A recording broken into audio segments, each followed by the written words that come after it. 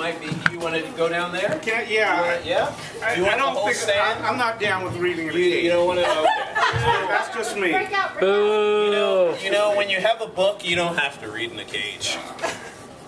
Alright. This is cool. You hear me? Yes. Okay. And I am an adjunct instructor at Mills, so I just want to clarify that I am not an adjunct professor.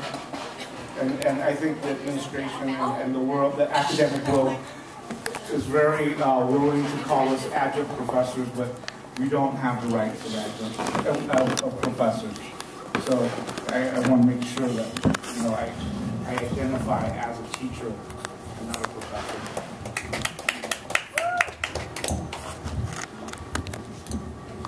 Sorry. No, that's I'm good. You're good? I'm good.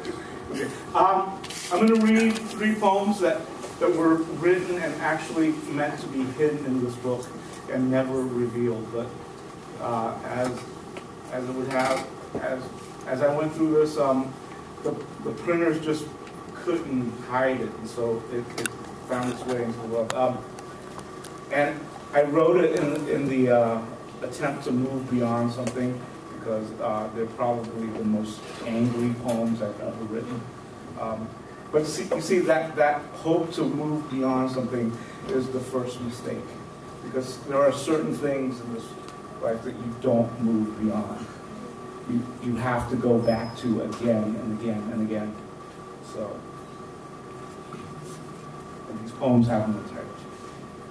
I meant to say, for what it's worth, I'm sorry for what I am about to say. I meant to say, when I say you, I don't mean you, I actually mean you. I meant to say, please pass the butter. I meant to say, bugger, but that would mean a shift in diction. I meant to say, please pass the sugar. I meant this to be an awkward poem, but I meant to trip you on this awkward line. I meant to say, I didn't see it coming. I meant to say, fuck me for seeing. I meant to say, fuck you for saying. That words betray me when writing this rhyme. This I can hardly see on this. All right, but I'm going to do my best because that words betray me when writing this rhyme. This is I reflected in you standing on a ledge. That there behind me is the truth tucked into folds. This is a confession of someone's crime. That language, when pushed, falls prey to the edge. This container is made in hopes of holding. That we accept our role in this. That we are both victims and perpetrators. That silence is both crime and condition. The struggle is not that we are racist. It's that we are racist and we don't even know it.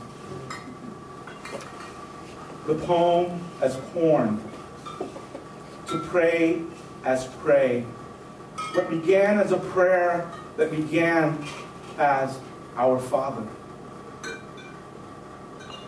If you happen to find yourself in the face, if you happen to find your face in the folds, follow your instincts that it may lead you through this labyrinth of lament, that it may lead you back to the line, that the line will read, I will make my peace in this place and this space still in between. Thank you.